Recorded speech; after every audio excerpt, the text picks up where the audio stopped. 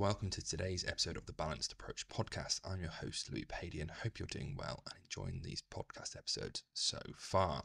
These episodes are released every Monday, Wednesday, and Friday, so be sure to subscribe wherever you're listening to be kept up to date.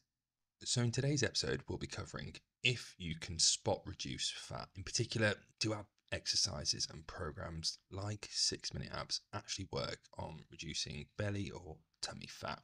Now, I'm probably not alone in saying that I've tried ab exercise in the past and programs, believing or crossing my fingers and hoping that they would give me that sculpted abs look, just like the guy on the packet or the sales page advertising it, because obviously the only reason the man or woman on the product would be endorsing it is because they've used it and want to share it with the world, and not because they're getting paid lots of money to do so.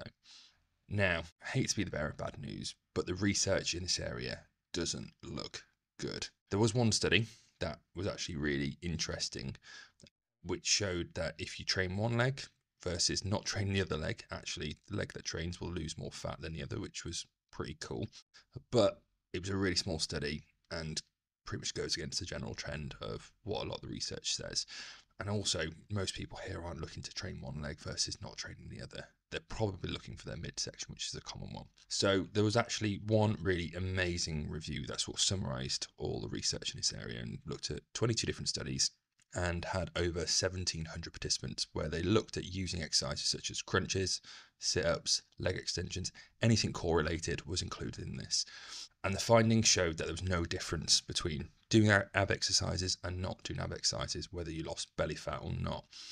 One other study actually specifically looked at the 6-minute ab workout and again showed no difference at all in strength of the abs, but also in changes in body fat in that area. So in general, the scientific literature doesn't support any of these claims. When I've coached people in the past, I've seen people lose weight just from their midsection. I've seen others that have just lost it all over apart from their midsection and everywhere in between. And there's lots of different factors at play with regards to their approach to their diet, their training, their lifestyle, their genetics play a huge part in that. But we know when it comes to losing body fat in general, it's about creating that calorie deficit and also developing those healthier habits around activity and around food, and not just doing about doing a few sit-ups or crunches and thinking that'll make all the difference. Now, just a point to this doesn't mean that you shouldn't do any core exercises. I program core for myself and a lot for my clients, and there's lots of huge benefits to overall health, well-being and performance, but we'll probably cover those in another episode. But if you're doing ab exercises purely to lose fat in that area, your efforts will probably be better spent looking at creating a better diet or better sort of lifestyle and activity habits around that, creating that calorie deficit, and potentially just using the ab exercises to strengthen up your midsection. And potentially, if you do lose fat in that area, developing more muscle will mean that it will show sooner or show quicker or show better if that's what you're looking for. So to summarize this episode, can't really spot reduce fat. That's what the overall consensus is. And when it comes to losing body fat in general, probably best off spending your time looking at how can I improve my dietary habits? How can I improve my activity habits? And how can I improve my overall lifestyle in supporting me creating that calorie deficit?